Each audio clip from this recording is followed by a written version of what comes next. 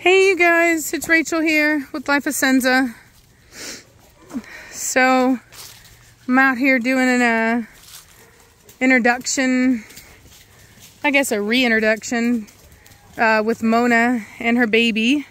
This is Remy. You can see how big Remy has gotten. And that's Ibiza right there behind her, and Preacher. So Preacher and Mona are Remy's parents. Remy is the light colored dog, the smallest one so far. And hey, Preacher, back over here. Come on, let's go. Bring it over here. Oh, the sun is like shining in my face. There we go. There's Ibiza, big old Ibiza. She's a huge female. She may actually be taller than Preacher. Honestly, it's a very big dog. You can see how big Mona is here. She's about as big as Preacher, may even be taller. Oh, oh, be gentle now. Watch out now. Oh, broke on her face. Oops, sorry. Yeah, as you can see how big Ibiza is. She's like, girl, I will take you out if you mess with my stick. She's a gorgeous dog, though. Look at that movement.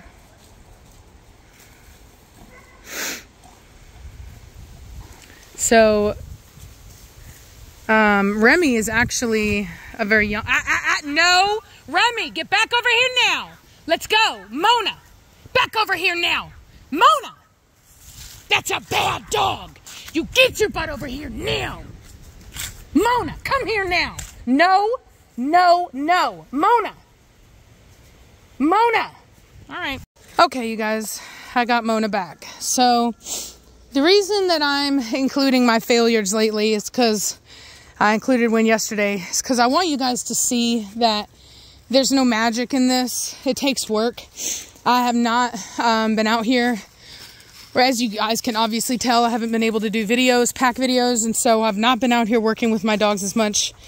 And I'm working on them now. I'm doing more now. But anyway, you can tell how my dogs are reacting to me, that they are not properly trained right now.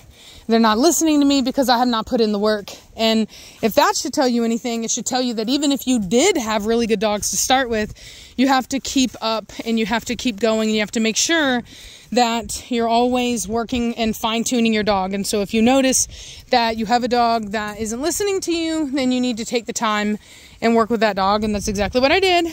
I went and got her out of her kennel, put her on her leash, put it up tight so that she has to listen to me, and brought her butt out here. And she's got her sad face on, but she'll get over it. And we're going to work with the dog. And I'm just going to show you guys, just like you guys know I always am. I'm always honest about what I do and what it takes to do this. And that's why I don't have a huge pack out right now. I know that a lot of people would love to see that, but I have not put in the work, and I'm not going to set my dogs up for failure because I'm not where I need to be and they're not where they need to be. Look at that structure. And so anyway, so I've restricted her freedom. Maybe now she'll be fine. So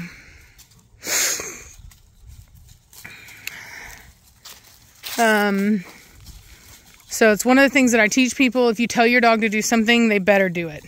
Do not allow them to do what they want to do. Do not allow them to go off and win. You know, I hollered at her. She decided she was going to go back in her kennel and lay down in her dog house. And I said, nope. I went and got her by the leash, brought her stubborn butt back out here, and here we are.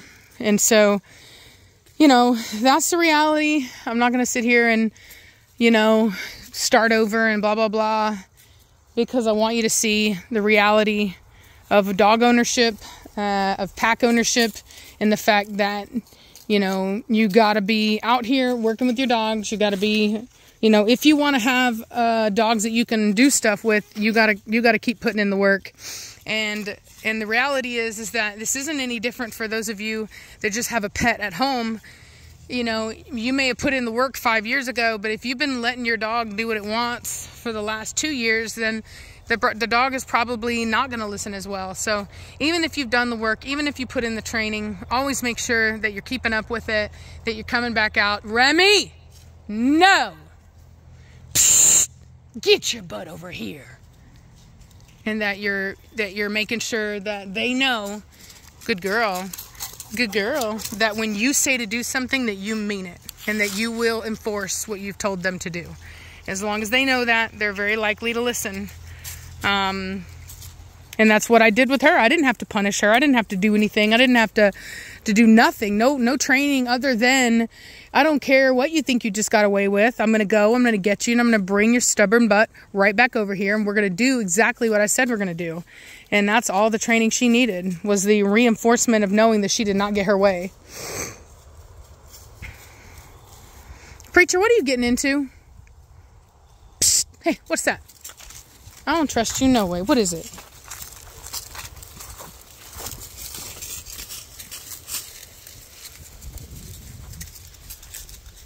You better stay out of it.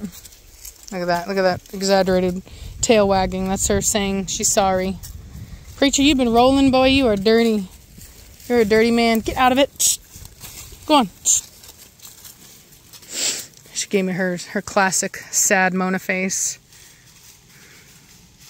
She's got the saddest face in the business. She'll turn it on you. Has a weapon. Ibiza! Good girl. Them a baby girl. Dang, she's a big old dog, man. She is nice. Whew, I like her a lot. Very nice dog.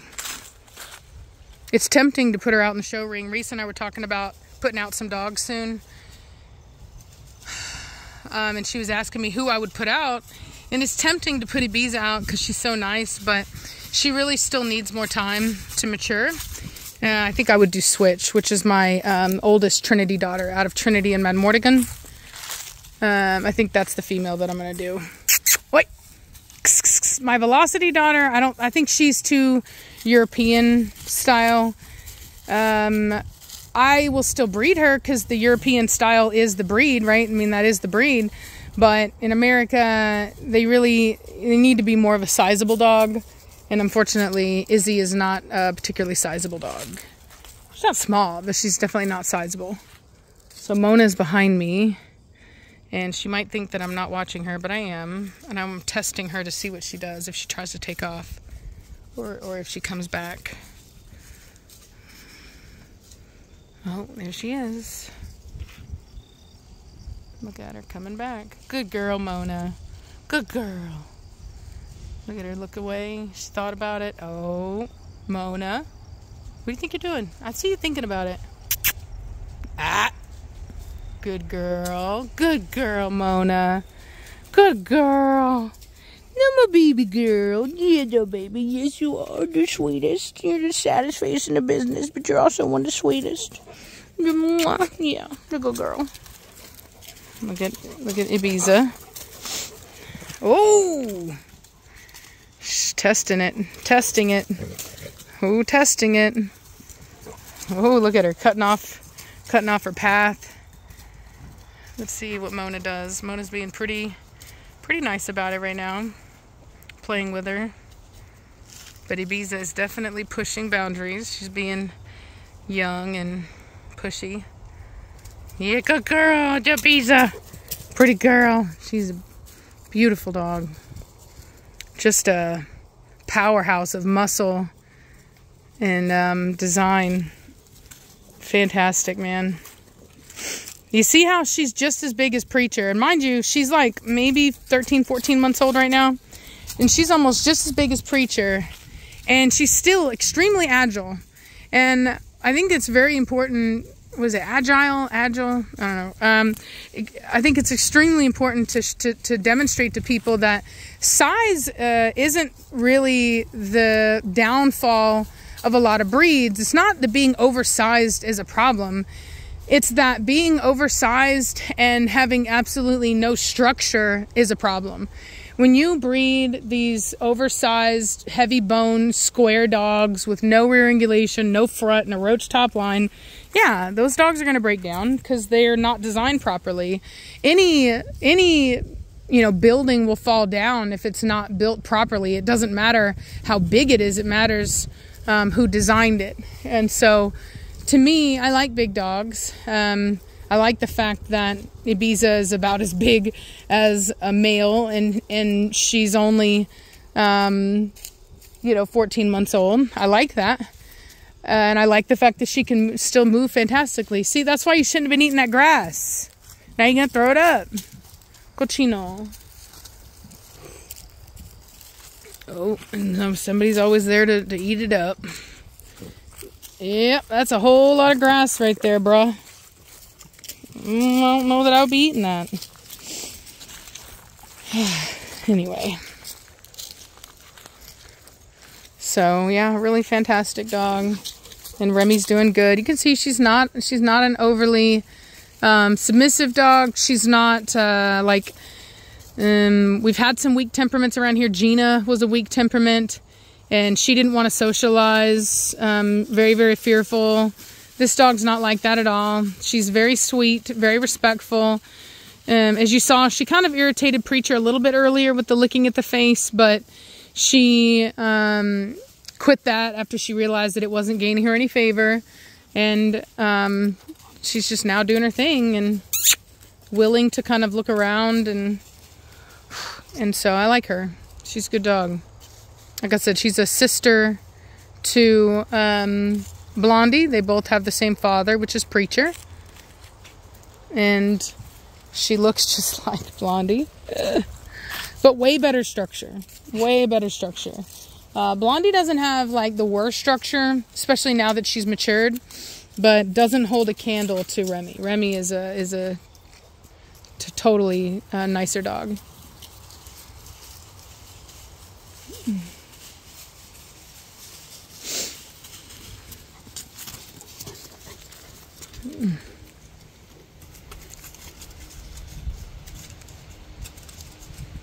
She just wants to play so bad. She just wants to roughhouse so bad. See, thing is if I put Grim out here, he'd roughhouse with her, but he'd beat her up. Girls, now, Ibiza, Remy, come now, leave it. Think I don't see you trying to look at my chickens? Whoa! Chingo. Did you, Remy? Whoa, whoa. Watch out, Remy. Watch out. She's trying to get you, girl. Good Lord, Ibiza. Golly, all she wants to do is outwork the next dog next to her. You see that? Beautiful movement on these dogs. Fantastic. Look at that. Oh. Should have been farther out. She's like that one dude that movie we just watched, the show The Boys. She's like, I am stronger. I am better. What are you doing? What are you doing, funny dog? What are you doing? What are you doing? What are you doing? She's like, somebody compete with me. Yeah. Compete with me, she says. Yeah. Psst, psst, psst. Compete with me.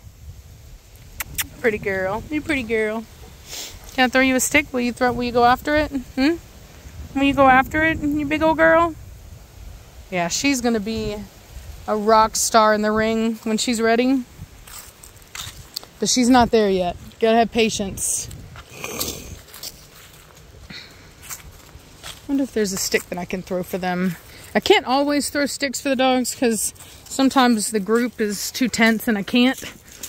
What's this? What's this? You ready? What's this? Your daddy likes sticks. Let's go get it.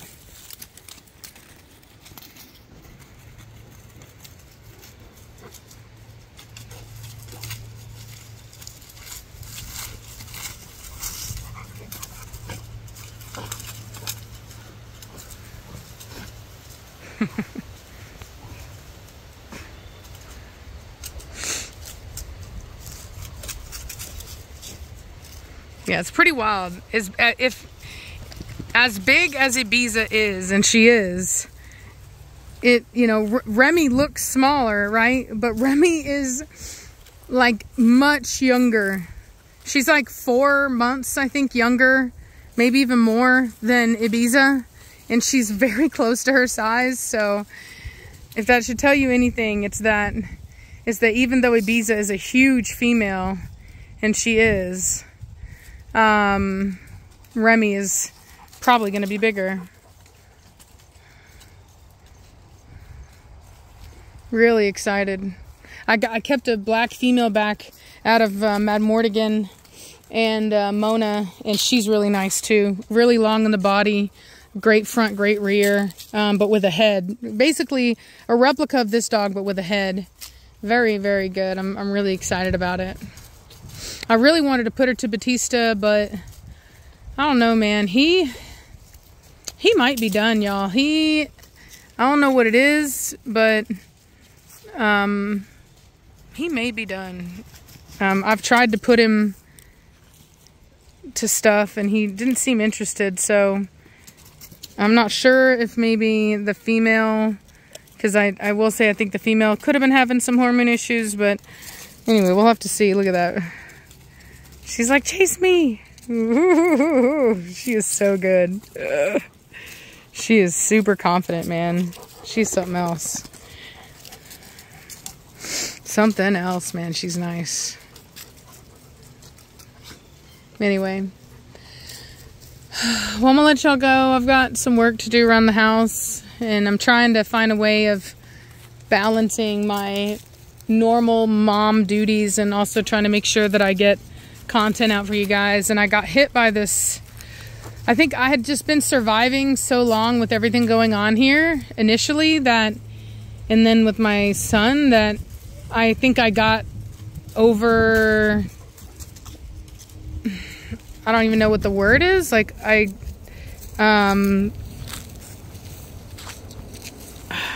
just kind of went into like a hibernation in a way, and I had to like reset. Maybe I was like overstimulated or something, and I couldn't do much of anything. I mean, I was doing what I needed to do, like my basics, but I couldn't do anything more than that. And I just had to kind of take a break from the dogs and from everything. And so like obviously everyone's been fed and watered and this and that, but I really had to take some me time. And I know that there's some people that don't understand that and they think that the dogs come over everything, but the truth is that I'm the one supporting the dogs and holding them up, and if I need to take some time for myself so that I can continue to do that, then that's just what I'm going to do. And that's what I did, and now I'm getting back to working with everybody and training with everybody and making sure that I can start to do more pack videos and stuff like that. So structure, my baby boy. And because any little thing would just like tip me over, you know what I mean? And if I was going to heal, I had to give myself 100% time to heal. And so that's what I've done. I feel a lot better. And like I said, I'm trying to get back to the content of, working with these dogs and showing you guys what it's like. So anyway, I hope you guys are having a good day, and I'll talk at you later. Bye.